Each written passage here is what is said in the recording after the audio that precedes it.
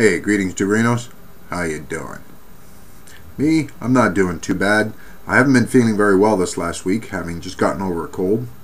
So there's a few things that I had promised to get around to that I haven't done, including a collaboration video with Hoax Killer Friend. I must give my apologies for that. I have not been well this last week. Just getting back onto the tubes and just getting back into the internets. And this being Easter Sunday, we ought to tackle something a little special. So today, the Pope. Why did he really quit?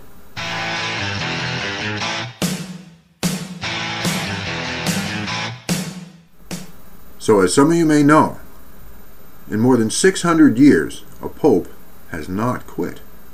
He has died in the position. So why this guy? I'll tell you why. It's a fact that on the very same day, and the allegation is in fact, within 45 minutes of receiving a report on an alleged gay subculture within the Vatican, the Pope announces his surprise decision to retire. You know why. He was given a choice. He was about to be outed as gay. Count on it. That's one of the things that was going on in the background.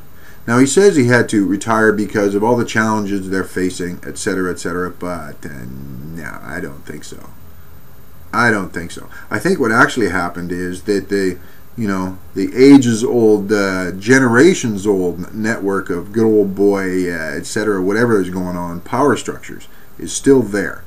Part of which was part of the Nazi culture in the Second World War. Check it out. As is well known, Ratzinger was in fact a Hitler Youth during the Second World War, and he's made statements about the fact that he had no choice, everybody did it then, blah blah blah. Yeah, sure. Who knows? But in fact, after announcing his surprise retirement, within only a very few days, less than 2 weeks I believe it was, all of a sudden a new guy's in place. And it's a new guy from where? From Argentina. What was Argentina fairly well known for after the Second World War, or at least alleged to be involved in?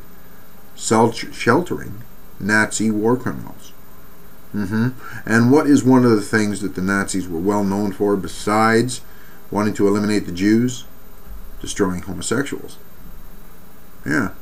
So in fact, I think that part of that old network still exists, and that Ratzinger was given a choice by essentially what is still a Nazi power structure with acting within the Vatican.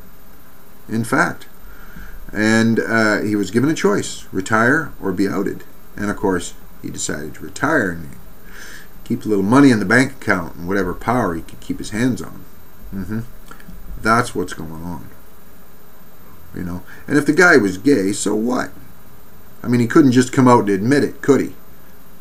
Not being at the top of a culture that prides itself on hating those people for some reason.